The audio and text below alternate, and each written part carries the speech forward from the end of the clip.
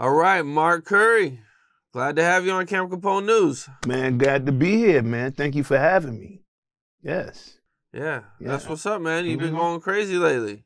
Man, you know, it's been spreading, but I'm happy. People been taking good to what I got to say. So yes. Glad to be here. Glad to be thought about. Glad to be known for it. Yep. Man, that's what's up, man. So you wrote a book a little bit more than 10 years ago. About 15. 15 years ago, about your experience as a bad boy, man. 21. Yep. It's 15 years ago. I wrote that book, Dancing with the Devil: How Puff Burnt the Bad Boys of Hip Hop. It's a memoir of my life. Just doing business with Bad Boy. You know, I had to write that book in order to have some kind of closure to like what didn't happen with the music career. But, you know, it's there. I wrote it that long ago, man. It's just now becoming a topic to people. A wanted to know topic, wanted to talk about type of thing. What was going on that made you want to write a book after spending all that time with Puffy? Well, what it was once I realized that the music career wasn't going, it didn't seem to be taking off. So I was like, okay, I'm a writer, and there's so many different ways for me to write a song or write a book. So I said, instead of wasting the time and spending time writing music, I'm gonna spend a little time to write a book. And right around that time, I started writing the book the same time during my lateral years of being signed as an artist. I started doing the book then. Yeah, and I just had to do it because I was like, okay, I'm gonna attach something to Puff. So no matter whenever he's in the news or whatever may happen to him, whenever people might notice him doing something great, I want them to be able to think of me and also purchase that book. So it was just my way of saying, you know what, I'm gonna have to attach something to him to make sure that I win from this business deal, other than not having anything to show for it. Okay, now, around what time or what year did you guys actually meet and officially, did you join Bad Boy? See, I knew him. I knew of him and knew him back in like 1995, back when they say Bad Boy 1995, ridiculous, back in those years, you know, the words of the great Big. It was around 1995, 94, 96. Those were the years. That's when Bad Boy, you know, he didn't really get the money that he had to sponsor Bad Boy until like 1995, up in those years when he signed with Arista. So when he was coming to Atlanta, because we had a club here in Atlanta and a rim shop here in Atlanta, so all of the celebrities would come to Atlanta, and the first place that they would come visit was either the club or the rim shop. You know, so I knew him from a lot of them, not him, but he, you know, just the social circle of those that he keeps around him. I knew a lot of those people, and he just happened to be a part of that circle. You know, so I've been knowing him before I signed to do music. I've been knowing him. I signed in probably like 1996, 97. But I've been knowing him from doing coming to Atlanta and all of those kind of things before I signed. Okay, and now, what was Puff like back then? Did you see any of the stuff that you seen later on in him at the beginning, or, did he change at some point, or? Arrogance, always been arrogant, always still the same arrogant person. You would think that he would change over time, but time didn't really change much with him. He was still the selfish person. You still thought him as being the selfish boss or the label owner who wants to be an entertainer as well. So it's like competition all the time. Very competitive. Competitive with his artists. I believe he's competitive with himself, but that's just another story, you know. Okay. What do you think was like one of the first, situations that kind of let you know, like, oh, okay, Puff isn't quite this, friendly guy that I might have thought he was. You know how when you say, enough of trying to be friends, if we're going to be dealing with each other on business, let's just deal with business and let's not confuse the friendship and the business, which was confusing, but I knew that when the business wasn't going as good and the friendship was still there, I was like, hey, man, maybe we got to put the friendship aside and focus more on the business. Because it's easy for you to just get, lost into having fun, going to parties and doing those kind of things. And you'll forget about the business that, like what Puff would do, you can go in there and be like, yo, Puff, I'm here to talk to you today about business. And then we'll talk for a second. But for some reason, he has a way that when you leave out that room, he'll have you going out thinking that you just have one more thing you need to do before you're able to have everything that you're working hard for. So it was always that one song that he was telling me that I needed in order to have this career that I was looking for. And that one song was just something I was working so hard trying to get that one song. And I realized one day that one song don't exist. And I was like, what he's trying to tell me to do, it doesn't exist. It's not a such thing as a one song. It's just a way for you to send me out of this office, not answering my question and having me going out to work hard again. One thing about being an artist, they always try to keep the artist hungry, keep the artist broke, keep the artist starving. And they feel that that's the best way to get the best out of you.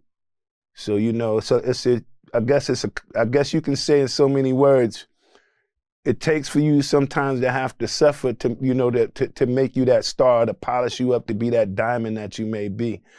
Diamonds, sometimes you got to take a diamond out the rough and polish it up. So like with an artist, they feel like you're like a diamond in the rough. We got to take them out the dirt, clean them up, and, put them to the world. So, it's the life of being an artist. That makes sense. At one point, you do actually sign with him. Mm-hmm. And what was that day like, and how'd it go for you? Man, I thought that was the best business decision I ever made. And I just knew when I did that, when I signed with him, that everything was going to be okay, because I seen his success rate was real high, and I felt like everyone who was a part of his camp was happy. And I thought that all of them were having their moments of success too. So I thought it was just a great business move, which turned out to be something that it wasn't the best business move, but to still be here, I don't have to be an artist and a music artist in order to be an artist. So I just had to take my my talents and my abilities and apply them into other things other than music. If that makes sense. But I wanted to, man, it felt like I just wanted to just hip hip hooray, just jump for joy. And I was just happy at the moment. And I, calling home, telling everybody in my home was proud of me for what I was doing. Everybody was happy. They just knew I was on my way up out of here. And that never really happened. We did the song We Ain't Going Nowhere. It seemed like my career never really went nowhere. I don't know, maybe I shouldn't have been on that song, because when I said we ain't going nowhere, bro, I ain't go nowhere. Right after that song, no matter how hot it was, I thought that my career was going to take off from there. Career just didn't. He just did not put the funds into, he did not put into me what it took in order to put me out there in the public as an artist, or to promote and market me. Those marketing promotion dollars wasn't behind me. Now, you were around before Biggie passed away, right? Yep. Right around 95, 94, right? He died in 97, right? Yes. Yep, 97, on March 9th, 1997. I was there before the demise of Biggie. I used to, in the clubs, when we used to go see Puff in the clubs in LA when he would come. I think when they were out there for the Grammys, because I was an artist and they thought that I came from Los Angeles. So whenever Puff would come to Los Angeles, that's when I would have to go to the studio to kind of wrap songs up most, because we didn't have email. We couldn't email songs. We had to FedEx them. So when he came into town, I would go into the studio just to make sure that when he leaves and go back to New York, he has all the CDs and everything that he needs with my music on them. So like when they came out there for the awards, I was there. I hung out with them briefly for a couple of parties we went to, but then after that, I went back to the studio. And when I went to the studio, that's when I got the news that, you know, Biggie Smalls had got shot out there in Los Angeles, but I was out there the whole time. I was already there. I was on Hollywood and Cahuenga. The studio was over there. That's where I used to work at her. Okay, now I seen you talk about in your book that you believe Biggie wanted to leave. Yeah, Biggie, you know, of course, every person, once you are in that position where you figuring out the best in you and your self-worth, and when you feel, you know, that you're worth more than what you're receiving, then, you know, the first thing that comes to you is reaching for another structure or another deal. So that's not something that I find strange or something that just happened with Biggie. It happens with a lot of artists once they see their value and then they say, hey, you know what? I'm worth more money without this middleman. I'm worth more. I can go directly to a major label and I can have a deal instead of having a middleman deal in place. Like, if it's like being signed, like Biggie was signed to Bad Boy and then Bad Boy was signed to Arista, but Biggie would have probably had a better chance at doing good business had he had been signed directly to Arista, if that makes sense to people who may not understand that one. Bad Boy still has a parent label, whether it be Interscope, Arista. They were never a record label. It was just an imprint under a label. What was it that made you think Biggie wanted to leave? Did he tell you that directly? Nah, he didn't tell me that directly, but as an artist, I can understand why, because you're on a label with an artist who's also the boss, and you're not getting the attention that you need. It's like the same way Puff wants to file for discrimination for the liquor companies not putting his liquor brands out there and promoting them like they're promoting the other brands that was on the label. It's the same case, because he didn't promote me as an artist, or he might not be promoting Biggie as an artist as hard or as much as he's promoting himself. So you say, okay, I'm not getting the fair treatment that I deserve on this label, and in order for me to get that treatment I'm looking for, the only thing I'm gonna be able to do is get off of this label. So a lot of artists, I mean, the Lox wanted to be off of the label. Black Rob wanted to be off of the label. Everybody who was on the label wanted to be off the label. In fact, everybody who seemed to have been signed to any label they always wanted to get off of the label, especially when they felt like the label wasn't treating them fairly. Now, do you know that was Biggie getting shortchanged with his money? Like, did he not get a good advance or anything like that? I mean, when you think of advances and things like that, somebody's going to give you an advance towards what they feel you're worth. And it's hard to give someone an advance if you don't know their worth yet. So that advance is kind of like not even worth taking sometimes, because you say, hey, if you know that I'm capable of going out and making $100 million, why is my advance only $50,000? If you believe in me the way that you feel that we're going to make numbers, we're going to make 100 million, maybe give me 10 million, maybe give me 15. So the advance that you get is not, it's like being popular, being famous, and being seen on television 1 million times, and you only have maybe $1,000 in your pocket to show for it. You know, that kind of is like it's not balanced. It's not worth it, you know. You said that Biggie had to sell dope and homemade duplicates of his CDs just to earn some money? Man, that's when everything in the music industry, well, every person at that time who wanted to be into the music industry usually came from the streets. So it's almost like every drug dealer at one point in time wanted to be a rapper, and they always wanted to have a record label. So yes, being able to sell tapes and CDs, I've done it. But being able to sell tapes and CDs out of the trunk of your car is just like selling drugs, because you would think that your CD's dope. You would, so so it's just the same way that we used to. It's the street movement. Either you're gonna sell drugs or you're gonna sell music. And it was just a choice, when we were coming up, it was like the only two choices that you had. Either you're gonna try to be a musician or do music, or you're gonna sell drugs. It's either or. So, it was a lot of artists other than Biggie that came into the industry as drug dealers first and then artists second. So, yeah, I mean, it sucks. I mean, I still had to do things that I didn't want to do, not all legal, and even I was still signed, and I just had to do it to survive. So surviving is different when it comes to being an artist, is you have to survive. So if you're not surviving in your artist, that just makes life bad. So for him to have to be as famous or successful as he was and still had to do those kind of things in life kind of shows that the music industry really doesn't take care of the artists as much as people would think. Recently, Puffy had a lot of serious allegations come out about him. The biggest one was Cassie. She wanted $30 million from him. That's what she was sued for. And the next day, Diddy settled. And then, after that, several women came out accusing him of rape and, a whole list of different things, man.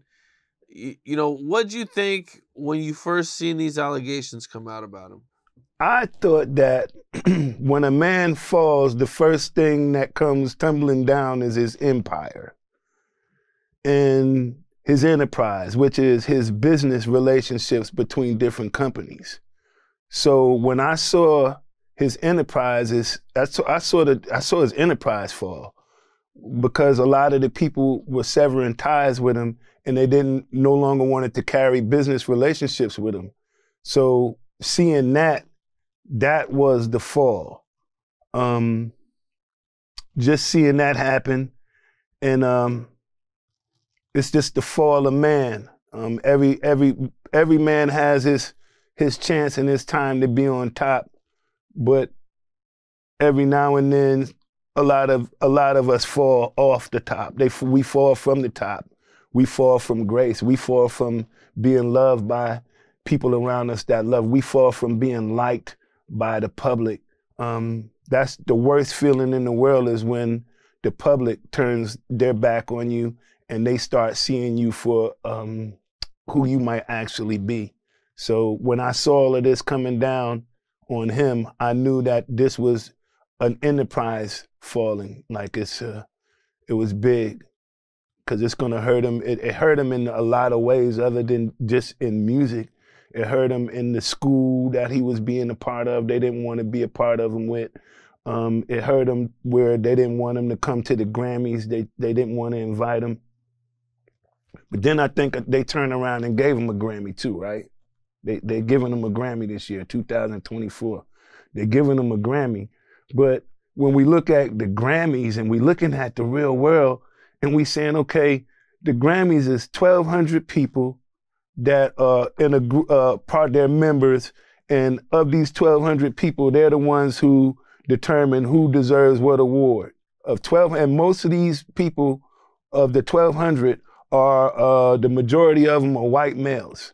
So nothing is racial about it, but and then they not only do they do that, they do the BET Awards. So we having a lot of these award shows and people are getting awards and we don't know what they're getting awards for. So, they gave them an award now. They nominate them for an award. But it's just the Grammys. That's just the Grammys. It's not by people's choice. It's by a decision made from within. Like with the MTV Awards, the executives were the ones that made the decision who deserves an award. With the Billboard Awards, the sales and the people's choice is who determines who deserves the award. The Grammys is judged by 1,200 people that are they're members of a group. The Recording Academy is what we call it. That's what they call it. And it's crazy because the CEO of the Recording Academy, he also has sexual harassment charges against him. So it's like all of the higher executive, look at L.A. Reid, he had sexual harassment charges against him. Russell Simmons, he has had sexual harassment charges against him. Jimmy Iovine, he had sexual harassment charges against him. It was like that's something that was happening. It was part of the culture, I believe. And then finally people woke up and said, hey, this is not right. And they're finally speaking up against it. But this has been going on for a long time. Is this something that you've seen in Diddy even way back then? Like, how was his interactions with women, when you guys were, because you were with him during the prime of his career. Yeah, he wanted all the attention, all the girls, and all the money. So any man who's selfish like that, you be like, man, you want all the girls too? You got all the money. You just want everything? So that's when you can tell. Like, even if you walk into a room and he's in the room and you have a female that's extremely beautiful, and he seemed like he would get mad because it's not his girl. Or I would go out into the clubs, right? Club Cheetah, anything in New York. I would go out and meet me a pretty young lady or something like that, and I bring her back to the studio. And when I get back to the studio, come to find out, this was a female he'd been trying to talk to ever since he was in school, or high school. And then now he's looking like, how did you get her? I'd be like, I got her because she liked me, and then I talked to her, she liked everything that I was saying, And then now you could tell, like, wow, I feel like, me and you gonna have a business problem just because of this female now. So it was a time when I was like, I didn't want to bring no females around him or nothing like that, because I felt like everything was jeopardizing what I had going on business-wise. I had to leave that out, Man, did that kind of surprise you back then? Like, this is Puffy, man. Like, and you know what I'm saying? Like, it seemed like even if Puffy didn't get the girl that he actually wanted, I'm sure there was still plenty of women who wanted to be around Puffy. Right.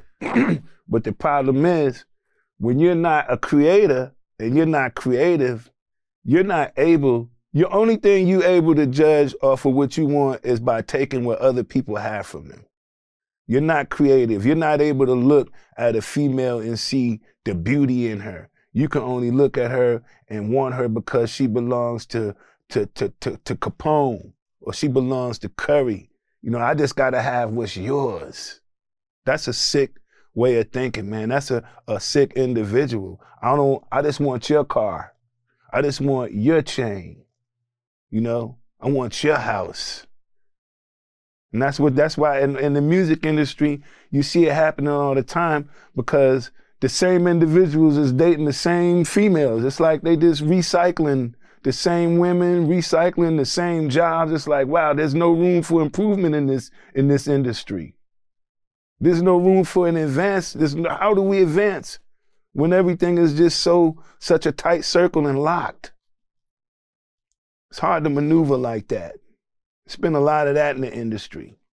Well, were you surprised when these recent allegations came down? Were you surprised that it finally happened? I wasn't surprised, because you could tell a lot about a person by the way they treat people, period. You understand? So I wasn't surprised. I just knew that, everything that comes up must come down. I was waiting patiently not saying that I was waiting for him to fall or waiting for the fall of him, but I was actually waiting on the day that he actually woke up and said that, you know what, he wanted to decide to give his life over to good.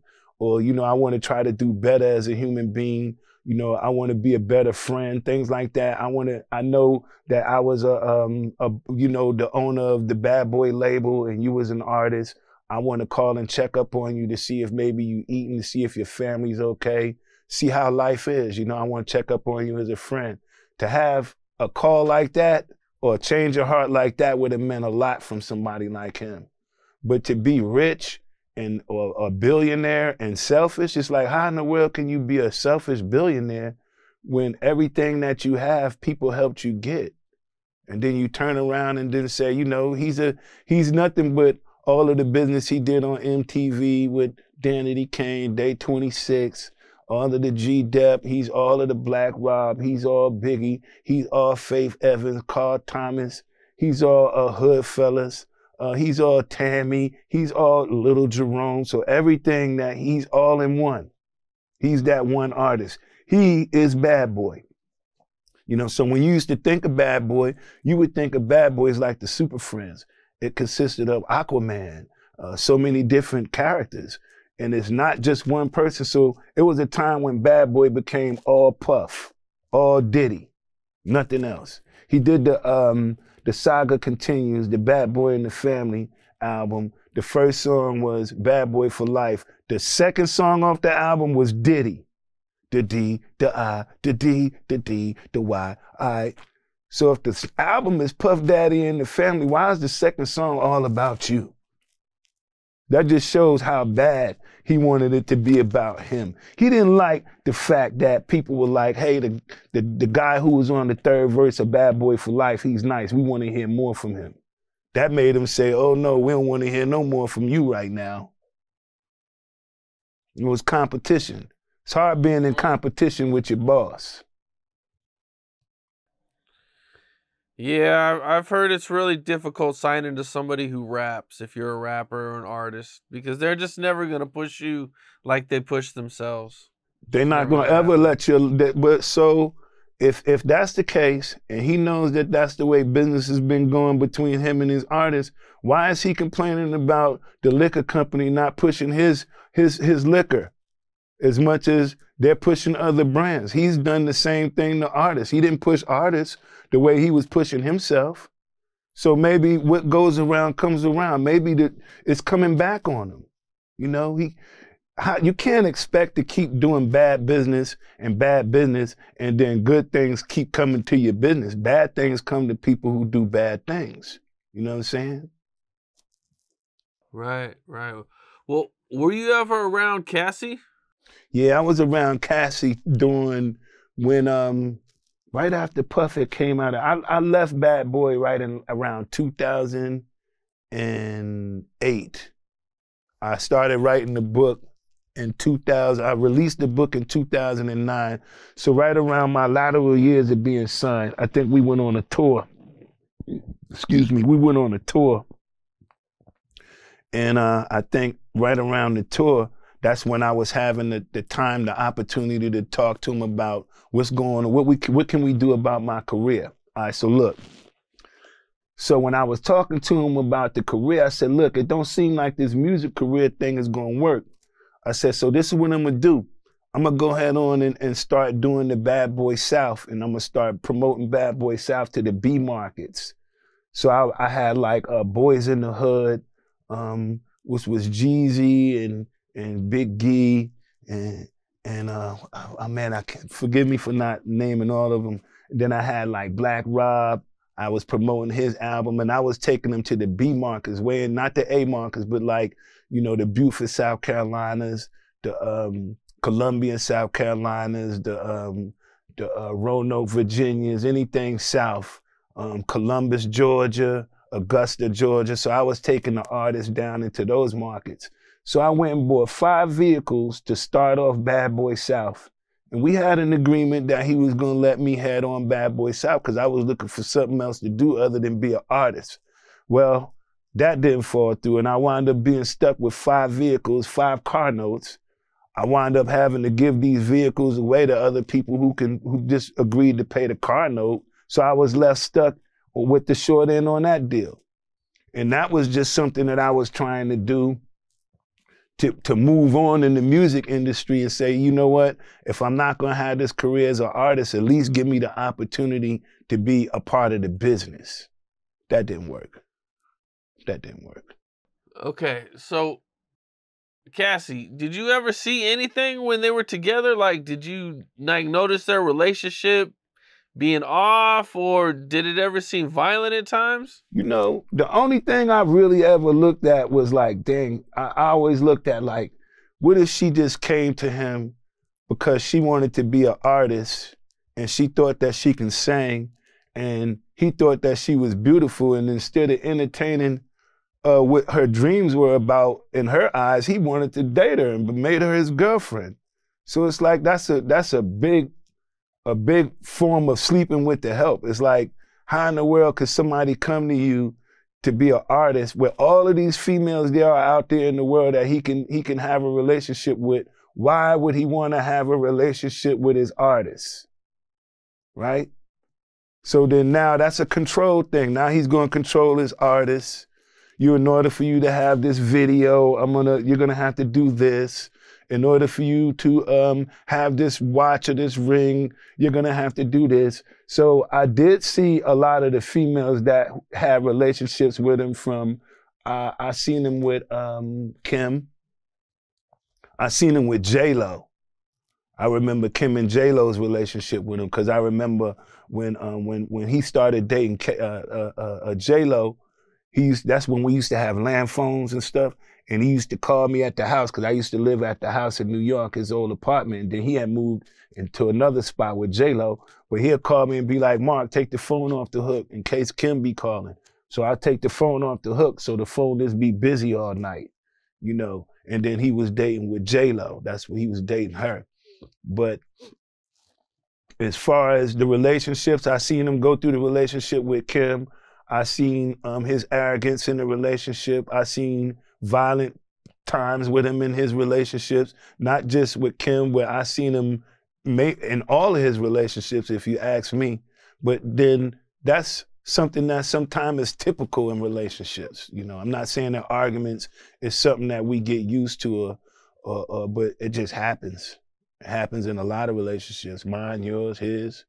But yeah, I've seen those violent spurts in him, those jealous moments where, he doesn't want you to give his girlfriend a hug type stuff, or he doesn't like his girlfriend looking at you and admiring you. You know, it's one thing, man, I tell you that's funny. I want to tell you something that's funny. We was on the People magazine, right? And when we used to go to Miami, I used to, I built me a motorcycle from scratch. You know what I'm saying? I built it, and I was on this little motorcycle and everybody else was on scooters. And when I pulled up to his house with this motorcycle, everybody was like, yo, wow, Mark, that bike is dope. And I seen J-Lo looking at the bike. And I was like, okay, J-Lo liked this bike, right? And then Puff didn't like that. He don't like the fact that anybody likes something that ain't his. If it's yours, he gonna want it from you. If I got a hot song and it sound good, he gonna want to buy it from me. He wanna use it for himself. It's a crazy sign. That's crazy. You know, it's a crazy work environment. What happened that let you know that he was mad? Is there anything that happened? You could see his expression with his, like, you know how somebody be like telling a girl, like, be quiet, sit down, don't say nothing, don't speak to nobody. Yo, come here, hold my hand.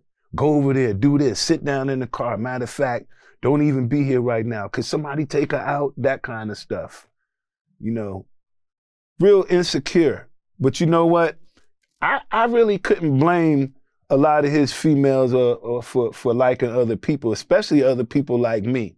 Because you could see so much more in a person like me than they could see more in me than they could see in him. Because in him, they don't see, you know, that he's in love with himself, but other people may not be in love with him as much as he's in love with himself. You know, it's a lot of females who I know he was dating that would say, you know what, I'm not just going to date him because he got money. I still want to go and hang out with you and do this. And you'd be like, well, you hanging out with me is great to mess up my music career. It's going to mess my business up. So you'd be like, yo, let's just hang out with each other where he don't see it then. What do you think was like his most jealous moment that you had with him? Jealous moment or that you've seen? The most jealous moment, we used to, when we was on tour, we went to Jamaica, and he had this one girl that used to be she used to be a singer, and a dancer. She used to be a part, the group dancer thing, and then he had the singers too. But the girl was bad. She was a dancer, and when we got back, we flew into Jamaica, and she wanted to hang out with me and go to the mall and all of this kind of stuff. And I ain't gonna lie, I did have a little fling thing going on with her, but that was between me and her. And nobody actually knew nothing about it because, I ain't kiss and tell all the time. So we get back and he was like, yo, Mark, have you slept with her? And then I was like, I don't want to lie and say no because then I'm not going to seem like a man. So I was like, yeah, I slept with her. And he said, how did you sleep with her? I said, I slept with her because she liked me and all of that. So then after that, he moved the girl to another hotel. He made sure that she didn't hang around nobody on like the B part of the team. He was A team. He rode with the A bus. I was on the B bus. I rode with just the artists and the singers and some dancers. His bus is Puff, his manager, and whatever else might be on his bus. He made sure she didn't get back on that bus no more. And then he looked at me one time. He was like, Mark, you date girls like Black Rob like. I was like, yo, so what's wrong with the girls that Black Rob like? And then he was looking at me like he wanted to hit me. He was like, yo, he was like, yo, you look like you want to fight. And I was like, I do. So every time Puff used to see me, he used to say, Mark Curry, do you still want to fight? And I'd be like, yes, I do. I still want to fight. Every time he see me or he called me. When he called me about the publishing, one of the first questions he asked me is, Mark Curry, do you still want to fight? And I always say, yeah, I still want to fight. I still want to fight. How was the J-Lo and Puffy relationship compared to any other relationship you've seen him in? Did he treat her different or do you think he treated her the same? Man, no. I don't really think J-Lo had many relationships with Puffy's friends. Like Kim dated Albie Shore, she dated Dallas Austin, but J-Lo, I don't recall her dating too many other people before Puff because she had just came from In Living Color, right? So he really, really liked her. He really, really liked her. But obviously she really, really liked other people. And that relationship went sour because I don't think, I saw a lot of things like Puff being controlling in that relationship. And I don't think J-Lo was really the kind of person that stood for control, like being controlled. And the kind of people, what is she, Puerto Rican or something like that? Them girls get violent, yo. When you try to trap them in, mentally do them wrong like that, all that mental control stuff, nah. So you kind of knew that wasn't going to work with J-Lo. But she wasn't a part of that circle where the female's been passed around from one person to the next person. She was just her. He really did like her. But I sensed a whole bunch of jealousy in the relationship, true. And I do know that once he got into that shootout, when they had the shootout at the club, Puff had a manager named Benny Medina. And then Benny Medina told J-Lo that it would probably be in her best interest to break up with Puff because he was going to ruin her career. And she broke up with Puff. That broke his heart. And then Benny Medina wound up no longer being Puffy's manager and he started managing J-Lo. And then he had at this time, Puff was doing the Sean John. And I believe he had went and took a lot of the people that worked from Sean John and had them working for J-Lo. Yeah. Oh, damn. Yeah. Yeah, J-Lo got it. She ran for the for cover quick. And the manager told her that would be the best thing for her to do other than sit back and let him tarnish her career as well with what he was going through. So she broke out. That broke his heart. Yeah, he made songs about it, right? Yeah. I Need a Girl. He went to being he went to crying on all his records. I need a girl to ride, ride, ride. I was listening to this song, man. That ain't what you really need, man. You don't need no more of them girls, man. You need some time to yourself so you can learn you a little bit more. You know, you can understand more about what you're doing wrong. Maybe you can straighten up and do right. But I need a girl. Then everything that he got seemed like it's a song about him needing a girl. And then the way things is looking, we don't even know if if this is true. This industry, you got a lot of people, a lot of females is singing about how they need a man and they don't even like men. And then you got a lot of guys that's singing like how they need a girl and they don't even like girls. So everybody's lying in their lyrics.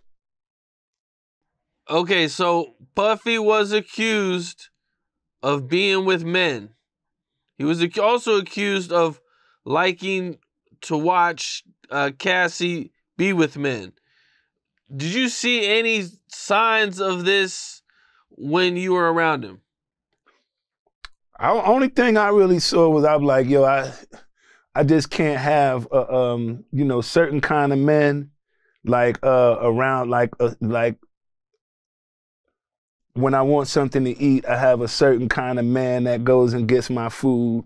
Or if I'm going to take a flight and I need some underwear from my house, I have a certain kind of man that goes to my house and get the underwear.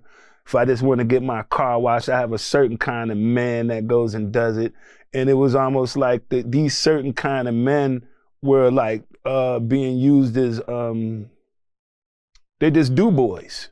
People who always will do whatever he would ask them to do. So I seen a lot of that.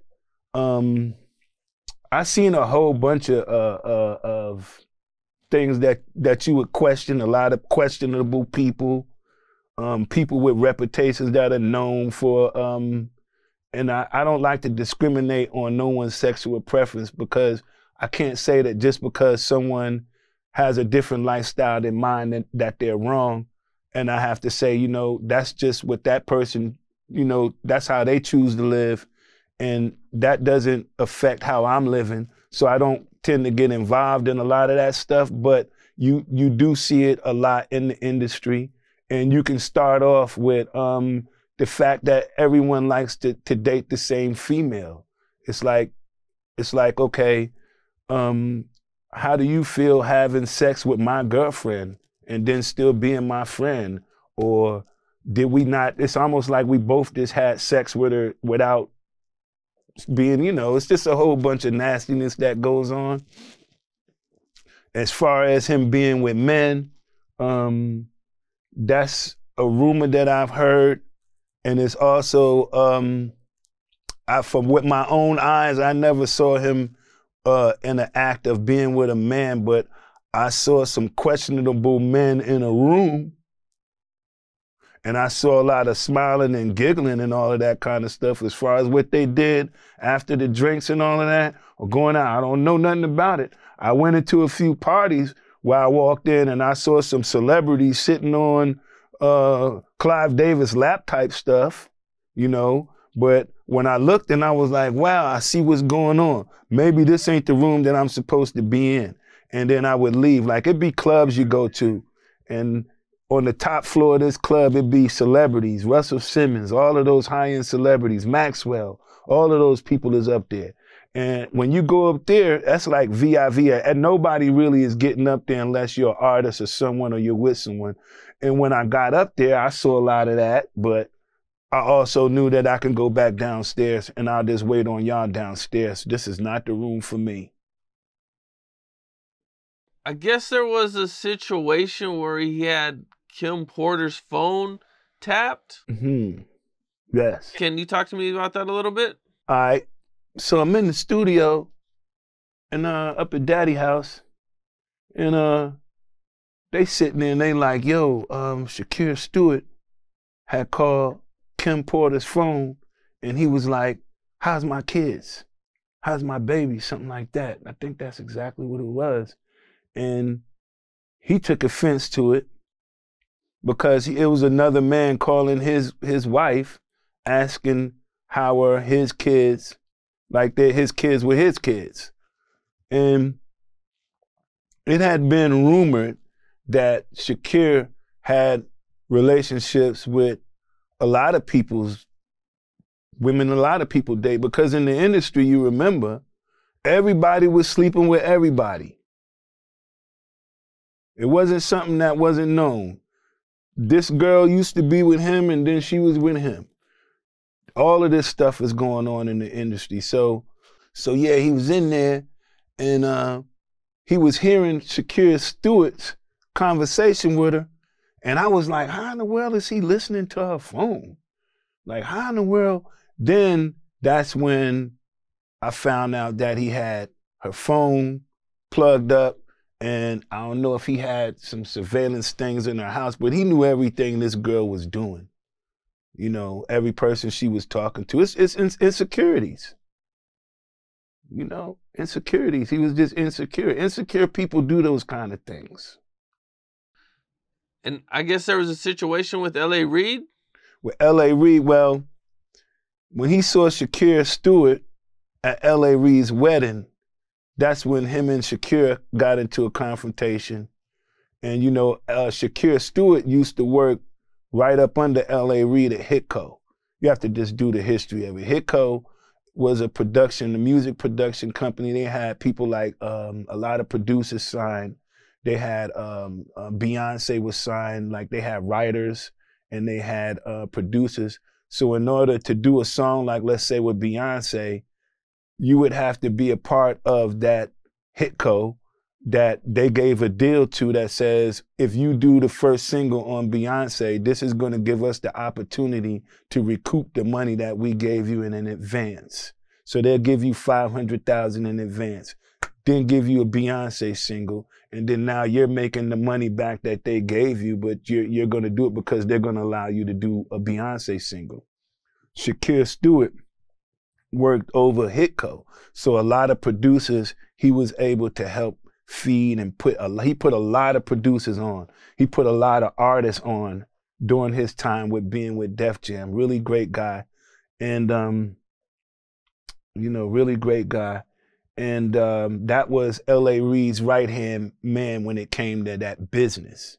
And that was the person that Puff had a problem with, you know, because of whatever the allegations of him sleeping with his child's mother, which I think naturally everybody would get upset if they found out that someone was having an affair or even thinking of having an affair with someone that you're involved with. You know, I think I wouldn't like it if somebody was trying to have an affair with my girl, but then at the same time, I would think about it and say, am I being everything that she needs in order to keep her contained?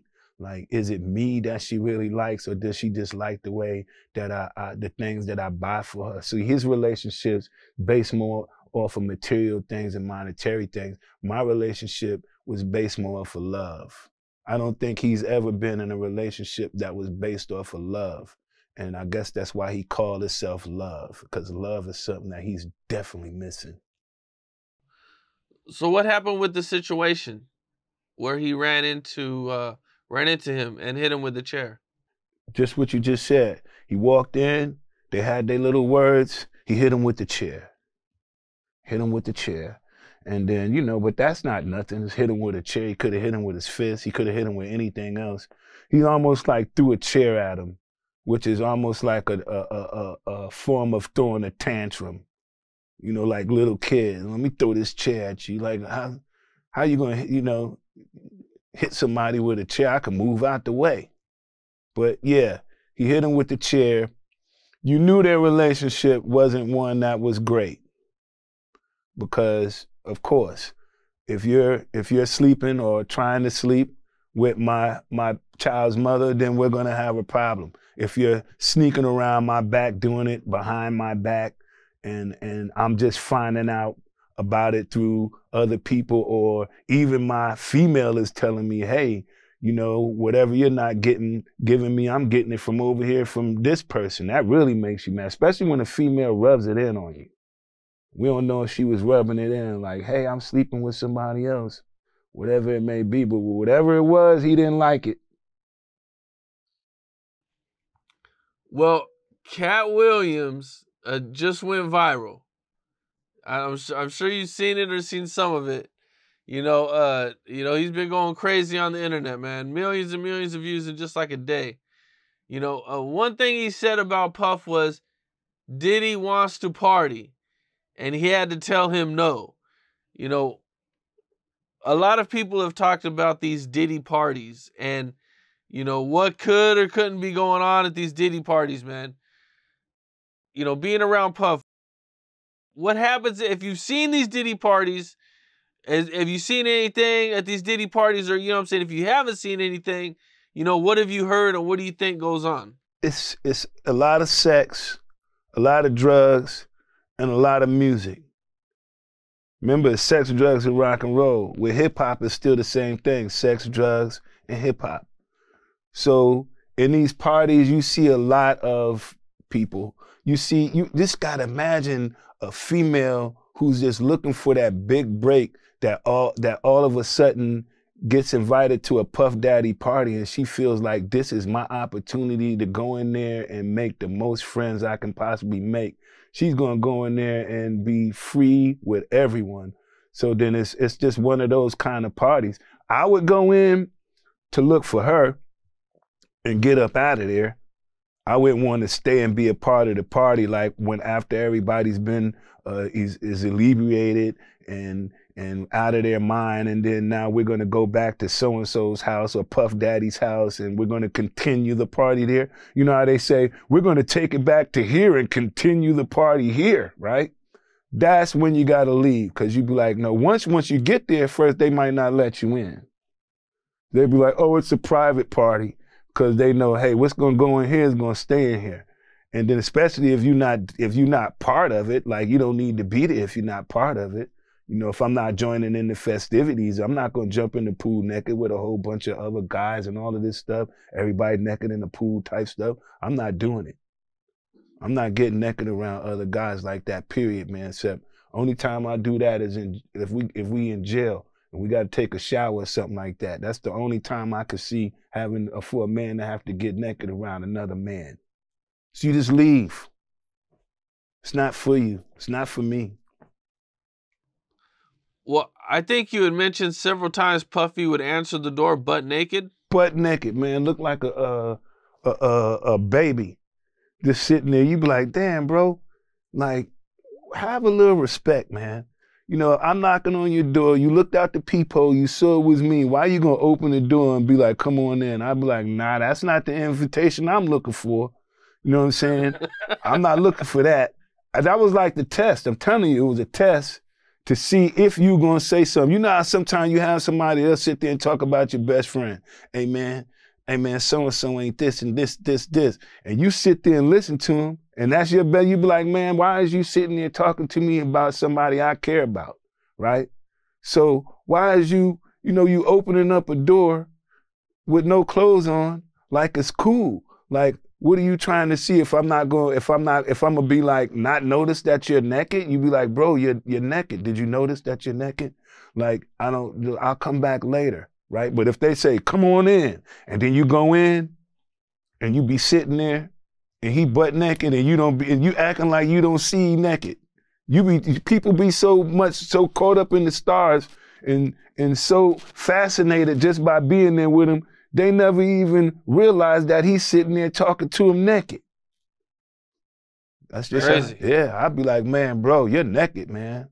We ain't got nothing to talk about till you put some clothes on.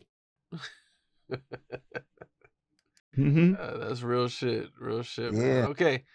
So, one of the things Diddy is accused, man, he's accused of him and Aaron Hall of raping somebody. Do you actually think Diddy is actually capable of actually raping somebody? If you listen to what Aaron Hall said that he had to show them who was the king. And he said he was trying to show them that he was the master at it. If I ain't mistaken, he was like, he had the big joint or something like that. As far as comparing penis size, he was kind of like saying that of all of them, he had the bigger penis, and he was letting them know. I don't know. But again, any two men together comparing penises is a problem. You know, when we sitting here talking, like somebody can ask me, like, yo, is your joint big? I'd be like, I really don't know because I never really compared it to nobody else's. Like, I never looked at nobody like, yo, is your joint big? Yo, your joint bigger than mine. You know what I'm saying? That's just not something men do. See, we don't feel comfortable. Men don't feel as comfortable being like that around other men. And anytime you see a man that feels comfortable like that around other men, you have to question that person's whatever you want to call that. I ain't gonna say sexuality, but whatever it is they're attracted to, some men gonna find themselves attracted to men. And in this case, that might be what we're talking about. Some men might be attracted to women, but still, in this case, that's not what we're talking about. It just depends on what they wanted. You know, I keep everything. I always put morals first. I say morals come first, you know what I'm saying? So before I do anything, I think about it first. And I say, am I doing the right thing? I ain't doing the right thing. I'm not doing it. It's over. Could you tell if other people were engaging in these activities with Puffy? Or, you know, did he have like special friends or guys that he might have treated different? Or if we were on the road and then I knock on the door, the same door that I knock on, and he used to answer and don't have no clothes on, or you saying that I ever knock on the door and I open up the room and it just be niggas in there sweating. You'd be like, wow, seems like a lot of activities going on here. What y'all guys working out? You start looking for the weight, start looking for the pull-up bars and stuff. What y'all doing pull-up? What y'all doing squats, dips? What's going on? And why is everybody breathing hard and sweating, right? Then you'd be like, well, I'm ready to go downstairs to the lobby and get me something to eat. You'd be like, I'm out of here too, man, because I ain't working out. I ain't going to be around a whole bunch of dudes with no shirts on sweating, because there's no way to explain why two men is in the room sweating and huffing and puffing. Like we just finished doing work, like they could be working out. We don't know. But I do know, you know, it's too much going on in this room. How often would something like that happen? Let's say we go on tour. Probably every time we went on tour, and let's say on the tour, if we there for 2 days, out of 20 trips, let's say out of 10 trips to Puff room, to just go and be like, let me go see what they doing today. Let me go see what they got up. What time we going to the show? How we doing it? Like, what time the bus leaving tomorrow, man? Look, I don't want to, why is it only 2 hours to get to the next state and we leaving at 6 in the morning and the show is tomorrow at 8? It's like, why you purposely want us to get out the hotel and leave early in the morning? Because they'll be like, yeah, the Locks and the Mace and all of them boys is over there at this hotel having fun. They over there tearing it down. And then they be like, all right, bet, I'll fix that. Let's make sure that they tour bus leave tomorrow at 7 in the morning. Now, can you imagine waking up at 7 in the morning and having to leave to go 2 hours away because nobody wants you to have fun in the hotel? So wait, so you're saying Diddy was hating on him having fun? He hate on anything that's fun. Anything that he can't do that he see people doing, gotta stop it. So that means you can go to the mall and come into the studio with a nice pair of sneakers on. He gonna look at your sneakers and be like, he don't like them because he can't go to the mall and get some sneakers himself, because every time he go to the mall, he gonna tell you this story. Where you get the sneakers from? I said, I got them from the mall. He was like, I can't go to the mall. I say, well, he said, every time I go to the mall, they have to come and shut the store down and come get me out because people start crowding me. I was like, well. He was like, well, next time you go to the mall, can you pick me up a pair of sneakers? I was like, sure. Why not? Because you can't go to the mall. He couldn't even eat McDonald's. I could eat McDonald's still. I could go to Walmart. I could do all of the things that he can't do, which in return makes me feel rich. You know what I'm saying? So rich, sometimes people are spiritually bankrupt and sometimes people are financially bankrupt. He's spiritually bankrupt. He could be rich, but he's spiritually bankrupt. I could be broke, but I'm spiritually rich. Either way you think about it, depends on how we spending it and how we feel about it. We touched about you know, Puffy's jealousy a little bit, man. But one of the things he was accused of doing was blowing up Kid Cudi's car for having somewhat of a relationship with Cassie. You know, what do you think about that? Is that not too extreme for Puff, or? It's not too extreme, but we got a question. Did Kid Cudi's car have a carburetor? It just depends on so many different things. Like what year was the car? Was it fuel injected? Like, could it have been anything else? So to say he blew up a car, you like, wow. And then wasn't nobody blown up in the car? What was he warming it up? How did the car blow up? It just all of a sudden just went into flames. So it's a good question, but it's something that makes you say like, damn, like if he would have blown up his car, what is he like, 007 MacGyver or something? Like he would have blew up a few people's cars. I would be afraid to get in my car. If I found out this was true, I'd be like, I'm not riding. You remember the Kenny Green, the movie Kenny Green? How to Kill the Irishman? No, I don't think I've seen it. Man, mean Kenny Green. They blew Kenny Green car up. Now if they blew Kid Cudi car up like they blew up Kenny Green car, oh, that's terrible. But I don't really think that. I think Kid Cudi may have a few engine difficulties or something. Like they never said what kind of car it was either. Like if it was a brand new Maserati, was it a Lamborghini or was it a 1982 Sentra?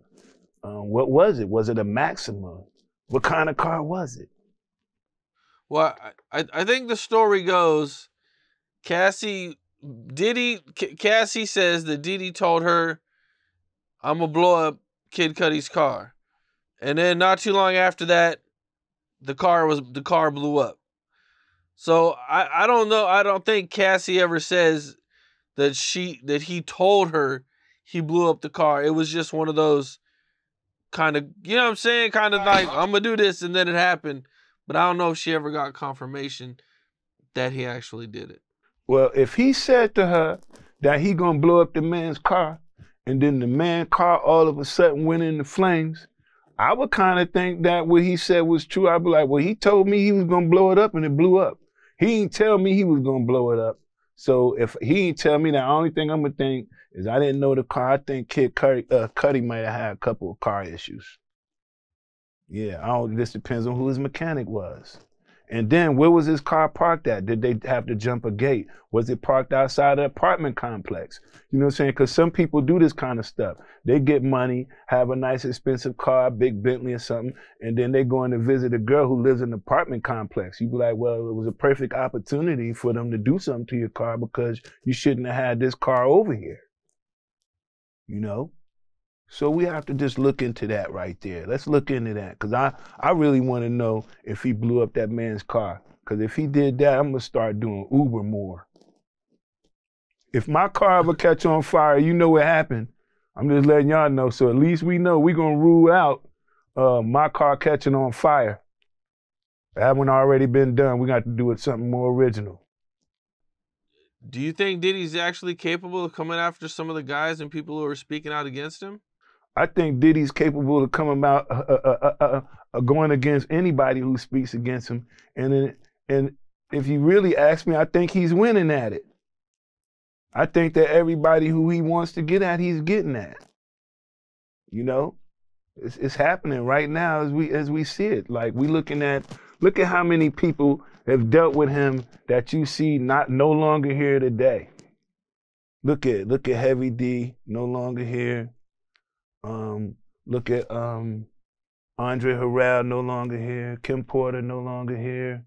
Biggie Smalls, no longer here.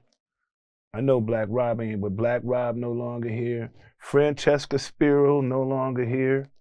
It's just everybody who played a part in his success, that had a part. A lot of them are not here no more. Wolf, Anthony Jones, no longer here. The security. It's so many people that are no longer here that, man, it's incredible. I never seen someone lost. I believe they said, what's that, 300? The label that Young Thug or whatever all of the people signed to in Atlanta, they say a lot of artists from that label have lost their lives. But in comparison to how many people that came around Puff that lost their lives, I think there's more people around Puff that lost their lives than the people who were signed to that label with the Migos in them. The Migos, that label. There was a lot of lives lost on that label. But I think Bad Boy took the record. Bad Boy's still running champion. They the champs. Champs at losing artists. They undefeated. Yeah, man. There's been some really wild situations, man. Even G Dep, who went to jail, he's getting out, I believe, here pretty soon. I talked to G Dep. You know? I talked to G Dep. I talked to his mom. Yesterday I talked to his mom. I was gonna talk to G Dep today at 10:30. So yeah, I still talk to I'm in communication because I'm waiting on him to come home. In fact, when G Dep comes home, guess what he wants to do? What's that? Move to Atlanta. Oh, okay, dope. When Rob was in New York, guess what all he ever wanted to do? Why does everybody want to move to Atlanta? Because I'm here, man. I'm here. I'm here, and I'm such like a big brother and so good to my friends, man. Sometimes people they be like, Mark, I want to be out there where you at, man. I want to be with you, because look, I'm able to do things as a regular person still. I'm able to go rehab a house. I could still, for real, I could go to Walmart. I could go to Target. People can't do that kind of stuff. I can ride down the street in a truck that's a work truck and not be embarrassed. Some people can't do that. So I feel like I have a good life because I'm able to do that. Yeah, there's a price to pay for fame, that's for sure. It's Yeah, so it's a lot of, to be famous, man, is dangerous. I think that's the reason why famous and dangerous sounds the same. It's real dangerous nowadays to be famous. It's not the same. These past few years have been really horrible for famous people, man. Maybe the past 5, 6 years, 7 years or something. It's been bad for famous people. If you're famous, you really got a big target on you. It's horrible. Yeah. And then, that's why we look at the things and we say, like, when people, the idolatry, and we say, I don't want to be an idol because so many people fall. You see idols fall. You be like, I don't want to be an idol because I don't want to fall. So the only thing you see, all of these famous people is just, they're losing their lives, man. People are dying to be famous. Right.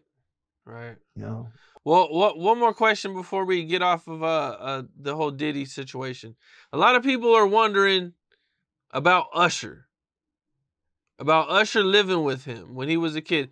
Did you ever see him and Usher around each other? Yes. That's when. How was that? That's when Usher was on Arista, and Arista was LaFace. Well, he was on LaFace, and then Diddy did that song, that one song that he did for him, that one single. That was, I believe, before the Bad Boy era. Diddy did that song with Usher, and then if Usher slept, but Diddy slept on Andre Harrell's couch, and Diddy also slept on Dallas Austin couch when he came down here to Atlanta before he got Dallas Austin, and Kim Porter was the one that helped him get with L.A. Reid to fund Bad Boy. So when he came down here from New York, he often would be around Dallas. So he slept on couches. If Usher slept on his couch, I hope Usher didn't sleep on his couch and get the same treatment that Diddy may have gotten when he slept on other people's couches, because you know how that casting couch is. When somebody asks you to sleep on their couch, what they trying to do is demasculate you. Like I'm trying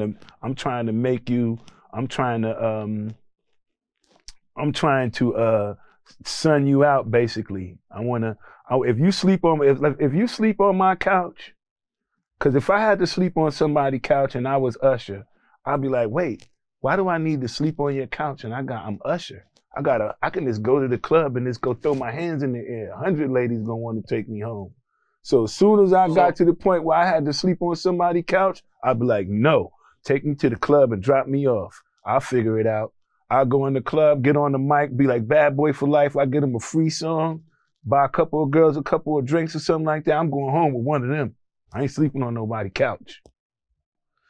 So I believe that it was when Usher was young, before he was famous, he stayed with Diddy. I don't know about sleeping on the couch. Yeah, you know, it's a couple of things that I remember that. I remember that and I remember that story there, and I remember a few other stories. But at the same time, Usher is a cool person to me. And no matter what Usher has always been Usher. You know, I never expected. He dated Tamika Foster and they went through their relationship. Tamika's cool, but Usher is Usher. And you never know what to expect from people. So he has, you know, his Usher type of way. And I don't never really judge, you know, how his ways or how he acts. But we do know the stories. There's been some stories. It's been some stories, but some stories that if it's true for those who know the stories, then they know it. For those who may not understand or know that truth, maybe that's just something that is just not meant to be known. You know, it would be very incriminating for these kind of stories to be talked about. I remember when Shine came home from jail. They released Shine, right? And then they deported him to Belize, said he couldn't come back to the United States. So he goes back to Belize. And do you remember when Def Jam signed him to a record deal? They gave him what, $8 million? How much? L.A. Reid gave him $1 million. All right, so L.A. Reid gave him $1 million to put out an album, and the album never came out. I knew that when L.A. Reid went to give him that $1 million, that was Puff giving him the money, but he had to give it through L.A. Reid. They never intended on giving him an album. If they would have gave him $1 million for an album, wouldn't we have heard the album? Okay, so what you're saying is this is Puffy's way of paying Shine off for taking the rap for him. You're very smart. Yeah. But then that's typical, you know. You always have other people paying other people for things that people need them to pay for. That was just one. That was one. Yeah, Shine came home. He was horrible. Horrible. I mean, his voice didn't sound the same. His lyrics wasn't the same. It was like everybody was so hyped for Shine to come home, and we had been talking about Shine coming home. Oh, when Shine gets home, yeah. You know what I'm saying? Because he just did this bid. It was like he was this, you know what I'm saying? You know, real gangster dude. Now he's going to come home and he's just going to kill shit. And he came home, voice wasn't the same, lyrics wasn't the same. And they gave him this $1 million. And everybody was like, why the would you give him $1 million? And everybody was like, L.A. Reid got to be going crazy right now. He got to be stressing. Yeah. So that's when I realized, man, they must not be giving him the money for this album. That was just a way to get him some money, you know, for what he had to do. And they deported him. Damn. So you be like, damn, you got deported and you ain't got no money? So from your point of view, what do you think happened that night? That night at the club? Yep.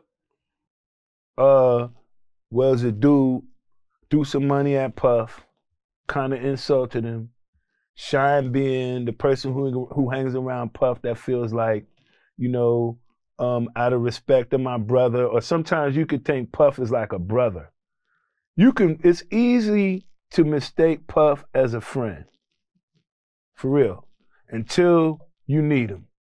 Then when you need him, you're gonna realize he's not the same person that you thought he was, right? So you could be in the club with him and somebody could be like, yo, F Puff. And you be like, what? This nigga said what? Then you pull out the gun and want to start shooting or whatever it may be, as what Shine did, and then next thing you know, you're in trouble. Reverse it.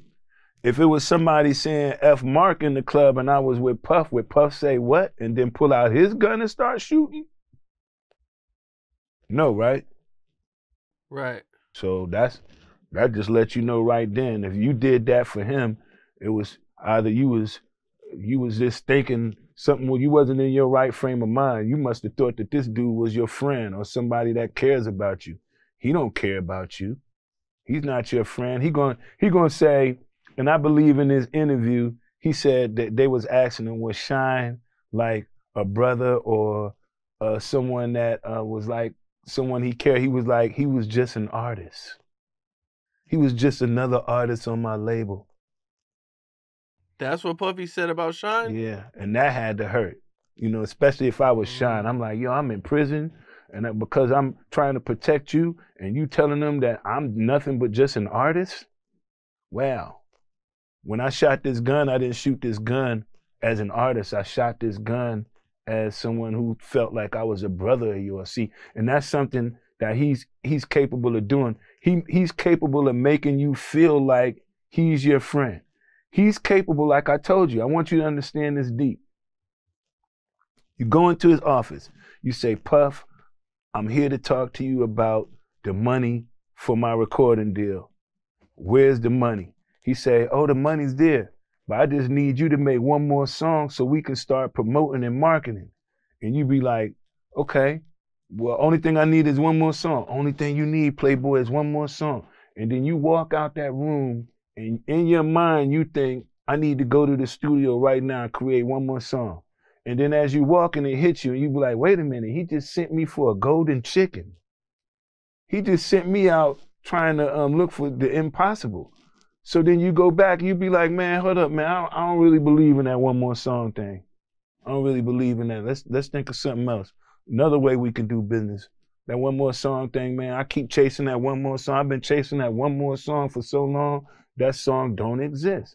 So that's what it's like doing business with somebody. It's like the master of evasion. Somebody who can evade any question you ask them quick and send you back out, and you thinking that he just told you the answer. He ain't told you nothing. He just spent you up out of here. So is there anything else from the Shine situation you want to add? Other than the fact that, you know, me and Shine lived in Puff's house together. We lived together. He was like my roommate at one point in time. And I remember when he first got signed. It's all in the book. When he first got signed, and one of the first things he wanted when he got signed was a Mercedes-Benz. So we go to the Mercedes-Benz dealership, and then he wanted a 600, and they was out of 600s. So he told them to give him the 500, take the numbers off, and put the 600 on there, so it could look like he got the 600, and that's what he did. First day he come home, the window got shot out because he at some girl house, and the boyfriend come home, and he over there with his car, whatever, and the boyfriend shoots the car, shoot the window out, and then the next day he came home, the mirror was broke, and I realized he couldn't drive, and then the next day I got a call and said for me to come down to the hospital, and they need me to identify some people. And I go to the emergency room in New York, and I get there, and the whole emergency room is full of Shine, his cousins, his friends, and everything. And Shine is over in this room. The doctor told me not to tell Shine that his cousin died. In the car accident, the axle of the Mercedes-Benz had came out. His cousin was in the back seat, and the axle came out of the back seat on the impact and went straight through his cousin's chest, killed him. So when I walk in, he was like, how's everything? How's my cousin? How's everybody? I was like, I had to tell him everybody was cool. Everything is just fine. And then he didn't actually know that his cousin had died in that car accident. And I was there for him through that because he lived with me in the house. So the police knew to come to the house, and they was like, do I know Shine? And I told them, yes. They said, we need you to come to the hospital. I know him deep like that. Deep enough to where, you know, it was a time I think Shine he had a gun in the house, and the bullet was jammed in the gun. And he was just so infatuated with guns and Hetels and Glocks. And every rap that he was singing was like, when I gripped the Glock, and when I dare, you'd be like, damn, you got a lot of raps about guns. Like, your raps are kind of violent. And you know what I'm saying? But that's what he felt he wanted to come out with Bad Boy. So he went around, he had the gun, the bullet jammed, and I tell him, he was like, can you unjam the gun? I say, I grab the gun and unjam it, and I say, Shine, if you don't know how to unjam this gun, you probably don't need to be having it, right? And I knew his grandmother that used to come by the house and check up on him all the time. I used to have to tell her that, you know what, as long as he around me, I'm gonna make sure I'm taking care of him. I'm gonna make sure he's doing the right things. And that was the kind of relationship me and Shine had. Today, it's not like that. I don't hear anything from him. Not that I'm expecting to, but it would be nice for him to say, "What up, Curry? I ain't got no problem with you. Don't be mad at me just because me and Puff got an issue." Like, damn, people got mad at me. They was like, "Damn, Curry, I can't be your friend because I'm Puff friend still." You be like, "Damn, don't get mad at me and don't want to be my friend just because you his friend." Okay, nothing wrong with that. Well, there was a situation where the cops came knocking on your door and some women were accusing Puffy of raping them or something. What all happened with that situation? That story right there, man, is one that I think it kind of shows more of what happens when you're famous. And like the females, they came over with Zip and somebody else they were with. They came over with Zip and somebody else. And they knocked on the door and I let them in.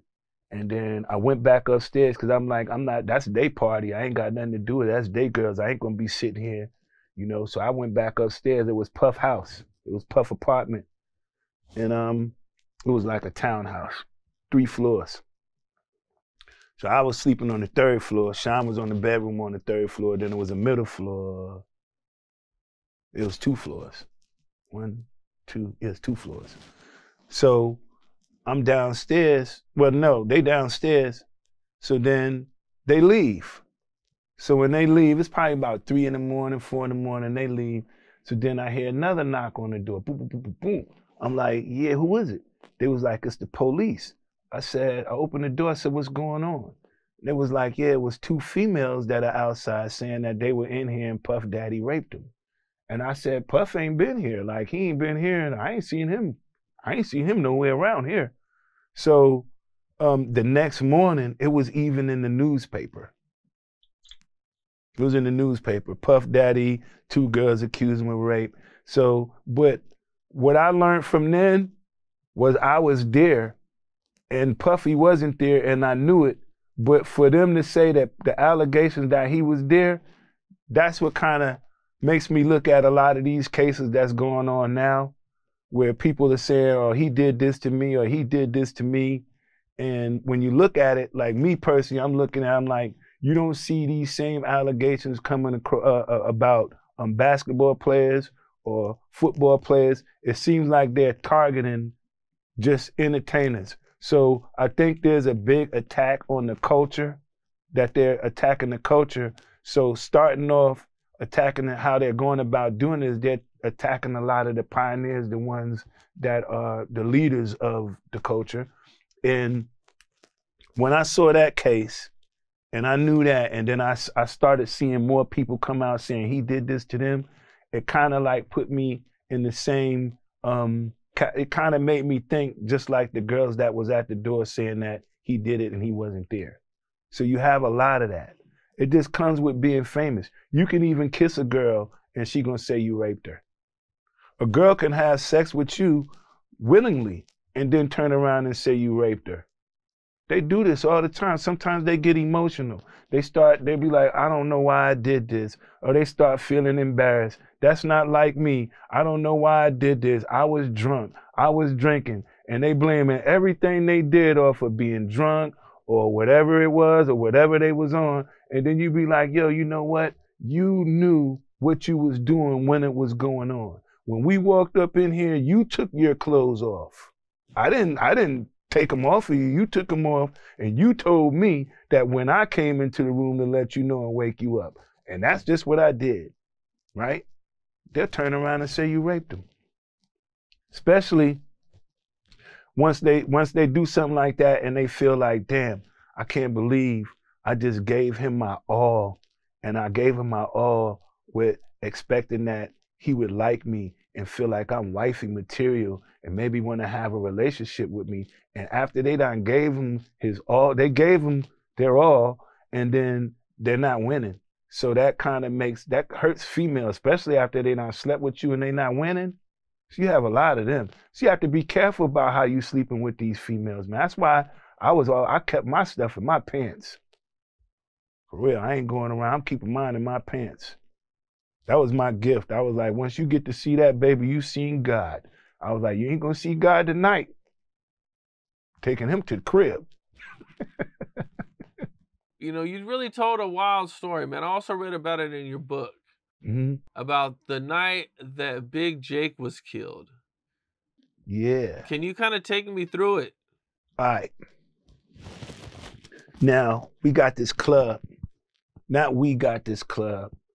Some associates of mine have a club. They had a club. And so I worked the front door at the club all the time. I didn't work like it was my job. I worked because this is where I just like to be. I had the responsibility of checking IDs, because it was a lot of, Atlanta was a college town. So around this time, a lot of the college kids that were underage wanted to come into the club. So I would check the IDs and everything at the front of the door. That's my job. So I'm at the job working one day, and we got this function going on for Jermaine Dupri. It's his birthday, September 23rd, 1995. And so I'm at the door.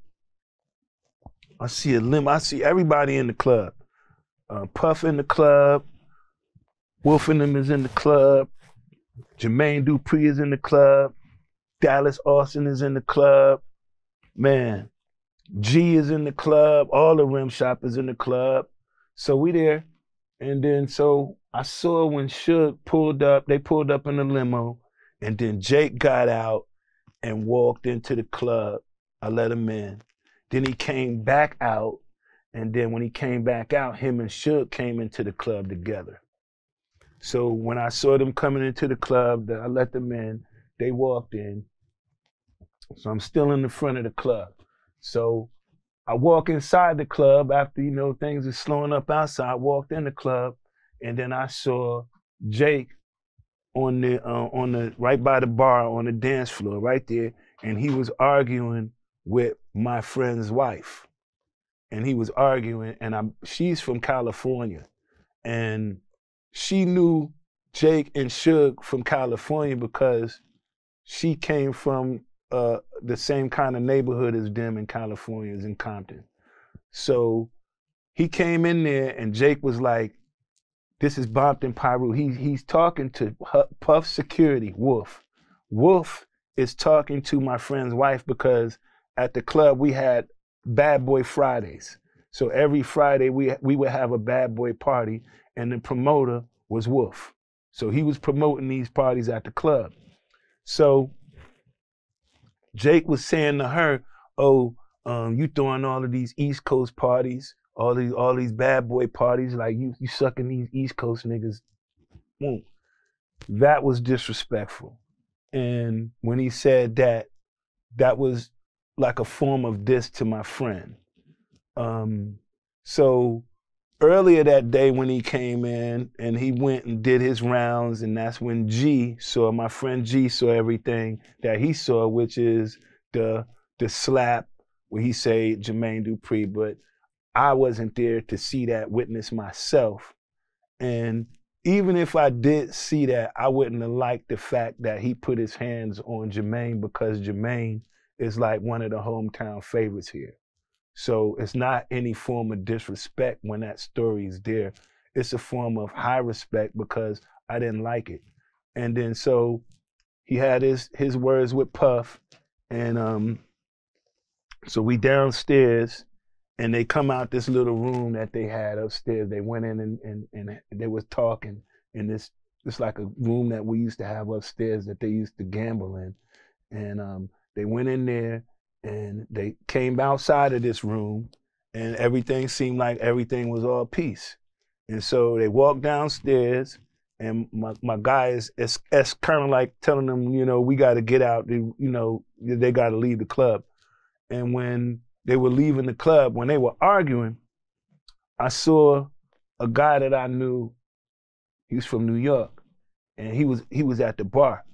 He finished his drink like this, and I already knew him. I knew him like very well, because every night when the club would close, he would come and knock on the door to buy like 3 bottles of Cristal. And this time, Cristal was like $195, $200 a bottle. So I would purposely stay at the club late night, so when he knocked, I could make that extra couple of $100 off of selling him some bottles.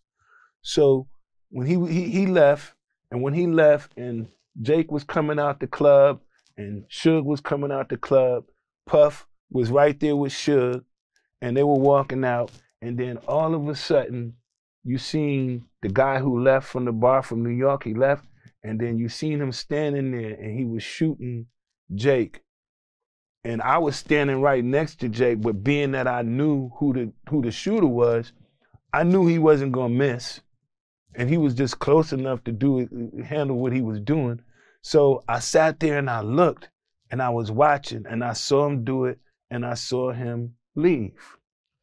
But what you said something about in the book, you talked about he was like looking at Suge like your neck. Yeah, he was looking. No, he was looking when he was shooting Jake. He was looking at Suge to say, this should have been you.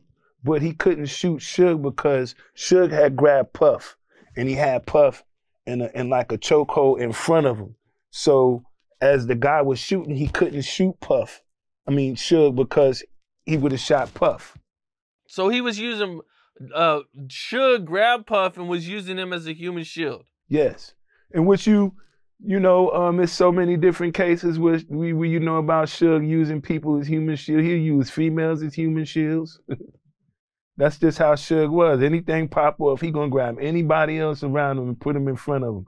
If he in a car, if y'all shoot the car, y'all gonna shoot these girls first. That's just Suge using a human shield. So that night, he happened to grab Puff as a human shield. And what happens? Does he drags Puffy back into the club? What is Puffy saying? He went back into the club. He went back in the club, and he kept saying, damn, damn, damn. And then Puff was like, it's gonna be all right. And he was like, what you mean it's gonna be all right? He said, I know it's gonna be all right. You tell your mama it's gonna be all right. You tell your kids it's gonna be all right. And then it was an argument, and then he was like, Puff, Suge, I ain't got nothing to do with that. Suge, I ain't got nothing to do with that. And true indeed, Puffy didn't have nothing to do with that. Jake had came in there tripping, and it was a lot of things that was going on between Jake and the people that he may have known them before they were in Atlanta, however it go. But after he escorted him out, then we were outside, and then Suge was like, he was yelling at Puff. And then at the end, Jake was dying, and so it was some guys that walked by and was like, they was like, damn. And they looked at everybody. They was like, they saw Jermaine Dupri. They saw everybody. Dallas. I don't know if Jermaine was still there, but they saw Dallas, Puff, and Suge. And they looked and they was like, every time I see y'all, I see death. The only thing I see is people around y'all dying all the time. And he said, y'all sitting here going back and forth talking about it's gonna be all right. It's gonna be all right. What about this man right here on the ground that's dying? When are y'all gonna get together and at least say a prayer for this man? He's dying. So then we grabbed hands, and then we got into a prayer circle. And then a few days after that, Jake died in the hospital. That's how the story of Jake. But that was before I was an artist on Bad Boy. That incident happened when I wasn't even signed to Bad. Puff didn't even, I don't even think he remembered that was me. Okay, now in your book, you mentioned Big Meech coming to the rim shop. Yeah, Big Meech. And then you mentioned that there's this untold story about Big Meech that you didn't talk about in the book. Can you share that story with me? Which one? Which untold story? I don't know. That's just what it says in the book. You said something about there's a story about Big Meech, but you're gonna save that for another day. Right. On Big Meech, I don't know. The only thing on that I think that would be, that was a great thing was I knew Meech as well. I knew Wolf and I knew Meech. And I used to go to Meech's house, and Meech used to have a whole bunch of dogs, and he would just have dogs around him, and then he would monitor and judge life based off of his relationship with his dogs. So that was a great thing, but I would know him. But after Wolf had got killed, and I was in a restaurant one time. I was in a restaurant when Meech first came home from jail. The first place he went to eat was at Puff Daddy restaurant, Justin's. So I'm sitting there like, why is he just getting out of jail and the first place he want to eat is Justin's? So they came to Justin's, had all these Ferraris and Porsches and everything parked outside. I'm inside eating, and something was saying, do I leave because they here, or are they gonna make me uncomfortable, or do I just stay here and continue to eat my food? Because Wolf was very close to me, right? So I just stayed there and I was eating my food, and then all of a sudden, one of them came and said, yo, Mark, Meech wants you to come to the back. He want to holler at you. So I said, okay. I got up, I went to the back, and he was like, Mark, I really don't apologize to people, but I feel like I owe you an apology, and I feel like you're in the middle of something and you're confused. And I was like, I'm right. I said, you right. And he was like, Mark, I didn't shoot at him first. He shot at me first. And he said that I was like, yo, so he shot at you first? So usually the first person who shoots the gun, we say, okay, you could have done anything else other than shoot the gun. So maybe you shooting the gun is the reason why this may have happened. So it made me have to look at it a little different and understand his story as well as Wolf's story.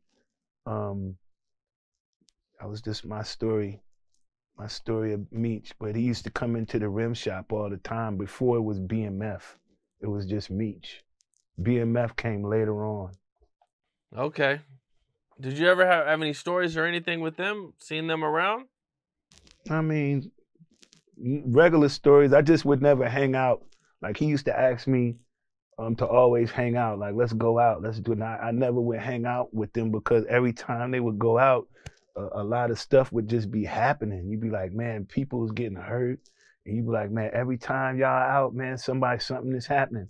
And I was like, I just didn't want to hang out. Like, I was like, nah, I'll just go home. I really stopped hanging out around that time. It's too much.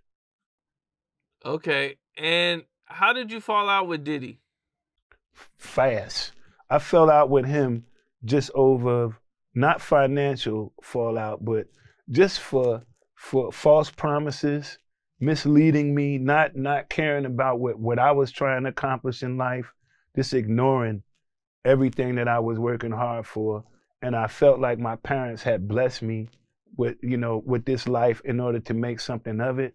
And I felt like he stood in the way from me accomplishing some things, but it didn't stop me because I was able to move around that mountain and still get across it. But it just made life hard, and it made a lot of friends not be friends with me. But suffering is not something, through the suffer comes the gain, and I look at things and I say, hey, if Jesus could go through the things that they put him through, and I'm not pouring religion into it, but if he can go through the things that they put him through, then I can go through some things too, and I can still come out on top the same way he did.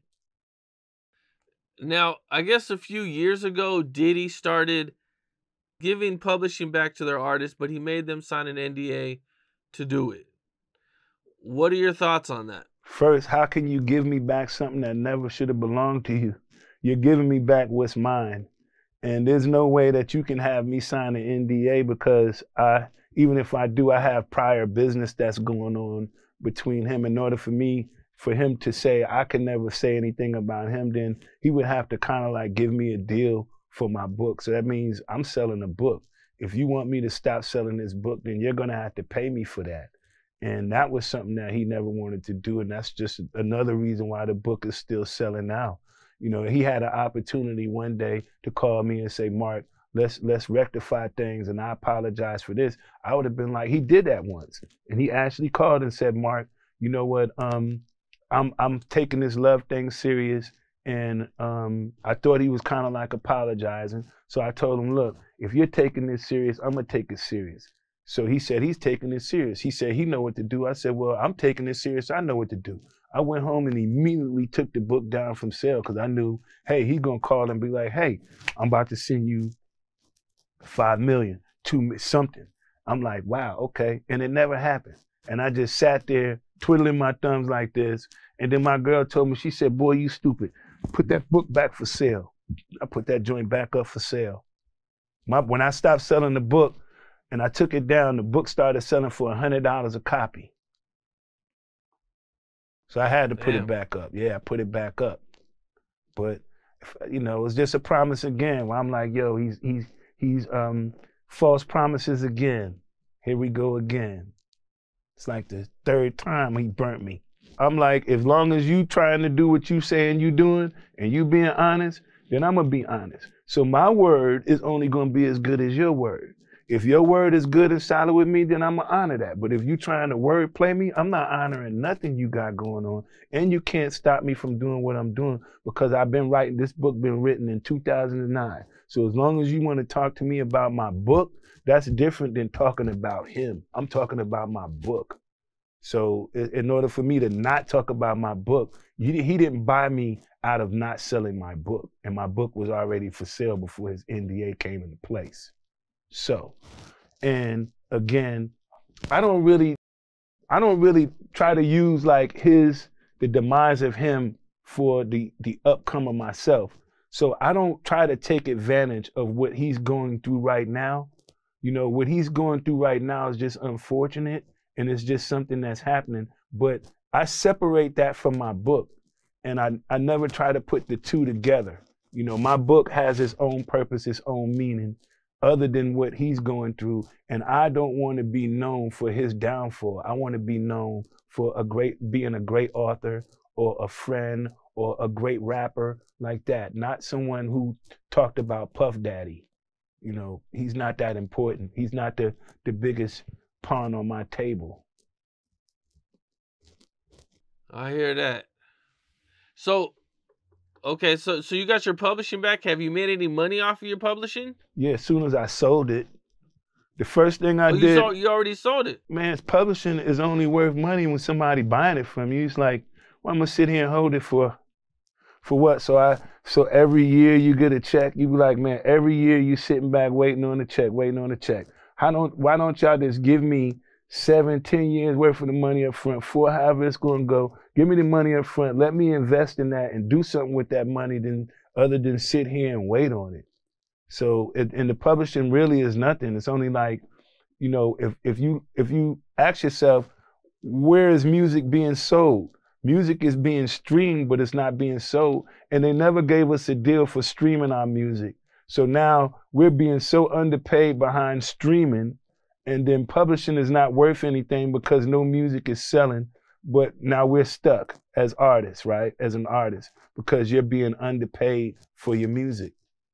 Streaming doesn't have anything. I never did a streaming deal. I did a publishing deal, not a streaming deal. Well, man, Mark Curry, man, you have a crazy story, man, and I really appreciate you taking the time. Yeah. Sitting down with me. Man, I appreciate you having me on your platform, and hopefully we can come back, because I'm sure there's so much more that we can talk about. There's so many other topics that we can touch up on. We just don't have enough time right now. But maybe as you read more of that book, and I want to make sure everybody goes out and get a copy of this book. Make sure you have a copy of this book. And then if you can, put a link to this in the bio so people, when they click on that, they can go and see this and get this book. Follow me on Instagram. Subscribe to me on YouTube. And, you know, maybe the more you read the book and the more questions you come up with, I love to come back again and we can do another one. Okay. All right, man. Sounds good, man. Well, once again, man, I appreciate you, man. I appreciate your time. I appreciate sure. you. All right. Get ready for All part right, 2. bro. Let's do a part 2. All right, for sure, man. All right. I'll be looking forward to it. Yes, sir. Me too. All right, bro. All right. Talk to you later. What's up? This is Cam Capone. We got more content like this coming soon, so hit that like button, subscribe, and stay locked in to Cam Capone News.